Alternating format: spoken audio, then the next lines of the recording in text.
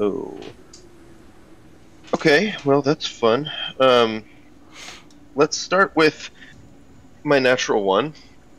Okay. Roll a D100. There's 2d10s here. 83.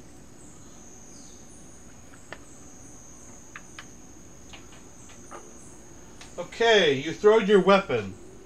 So I'm assuming you had your staff out for that. I had my Skyblinder staff in hand. Yep. So it goes 30 feet in a random direction. So... What? 30? Yep. Can't throw that far. So, Go ahead and roll a D4. in true Aang fashion, I'm spinning it around, trying to be all, like, cool and stuff, and it flies out of my hand. There's 6 sides around him. It is... Oh! I mean, we are playing with hexes. Sure, Should let's I do the D6. 1!